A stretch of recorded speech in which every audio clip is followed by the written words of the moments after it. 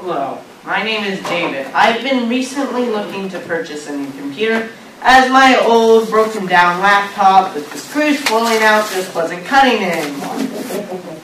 So, buying that new computer, there were many things to consider, whether I wanted a laptop or a desktop. Now, laptops appeal to me because I travel a lot. Half of the time I'm up here in Pennsylvania, the other half I'm down in Virginia. So, the things that turn me off of laptops, though, is that laptops just are not, you're not getting much power for what you're buying.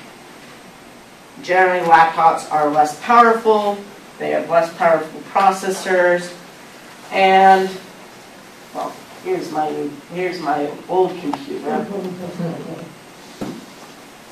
But desktops are a lot more powerful, but I don't like the situation of desktop because it's not very portable.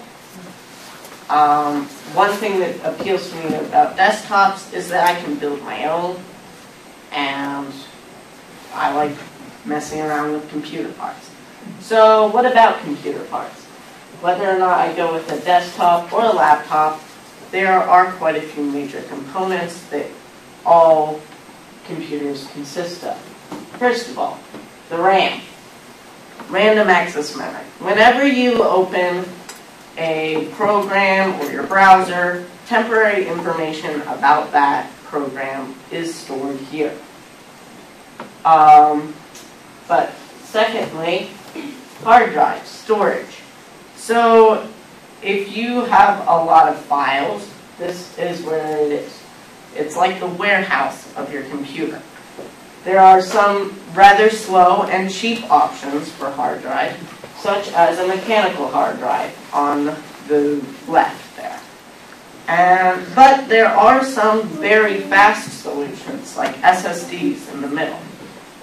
SSDs are quite a bit more expensive, so I decided to go with an on-par in-between solution, an SSHD, or solid-state hybrid drive, which is a mix between the two. CPU, the most important part of any computer. Inside your computer, this is sitting around the middle. It does the computing of a computer, so obviously it's important, and the faster your CPU, the better programs will run. Then you have your motherboard. This connects everything together, and it hosts the RAM, and everything is attached to this in some way. Then there are GPUs. GPUs are what allows you to show things on your screen. If you don't have a GPU, you won't be able to see anything. You do not necessarily need a very high-end GPU unless you are planning to do gaming or detailed photo editing or video processing. And I guess that's all I have to say.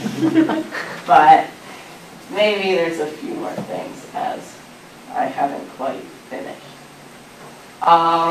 So in the CPU, there are a couple major manufacturers. There's AMD and there is Intel. AMD is generally slightly cheaper, but Intel is a little bit faster. However, AMD is unlocked for overclocking.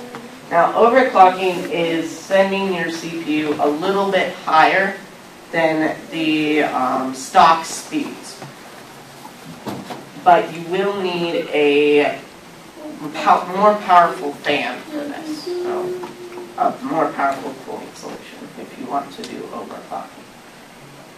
But I guess that is all I have to say. Thank you.